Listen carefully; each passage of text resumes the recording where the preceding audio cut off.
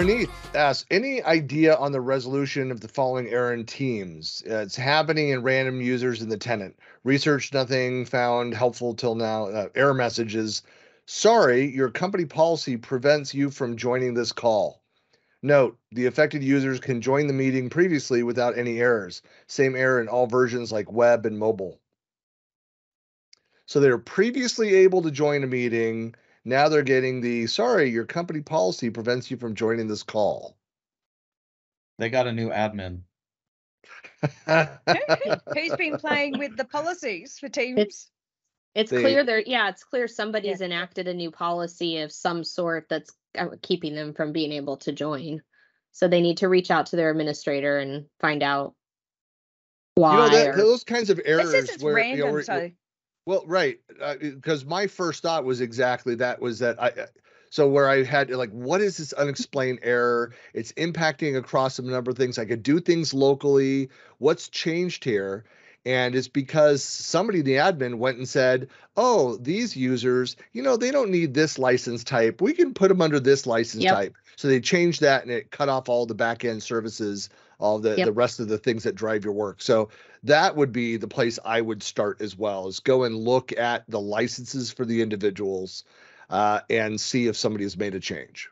Well, and sometimes things that appear random to an end user are not random if you look at it from the admin perspective. So it might be a specific group. Maybe it's contractors and you don't realize who the contractors are. Or maybe it's people in a certain department, or, especially in the larger the organization gets, the more kind of goofy those AD groups can get. Maybe they created a new policy to test it and they put a test group in there and there was people still in the test group that are random. And so it appears random, but when you look on the back end in the administration center against the policy, you find that it truly isn't random. Right. Well, I'm wondering, this is kind of the on and off, turn it on, turn it off again, maybe kick them out of the meeting, somebody who's in charge of that meeting, remove those people and add them back in, and the new policies would apply if those policies have changed. So again, not having to go to the admin and try and fix it. Can we try and fix it ourselves? Taking them out, putting them back in might fix that. Let them join as their new profile, whatever. And that might identify the error of, it'd be another error that would say why they can't join the meeting. You can't do this because XYZ. So. When you ask the admin and the admin says, I didn't change anything, ask the follow-up question of what new features have we enacted?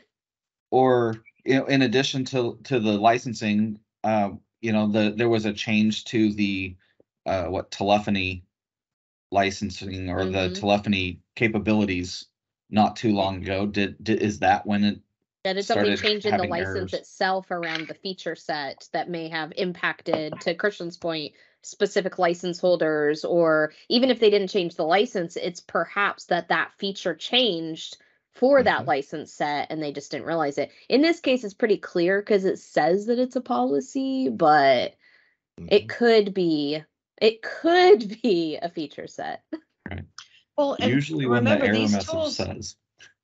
These tools evolve all the time. Microsoft changes things in the background and they can affect the settings. So like external access, that's something. Are these people external users or internal users? And maybe their external access policy, as it evolved and Microsoft has changed it, has now changed something for how they originally joined that meeting.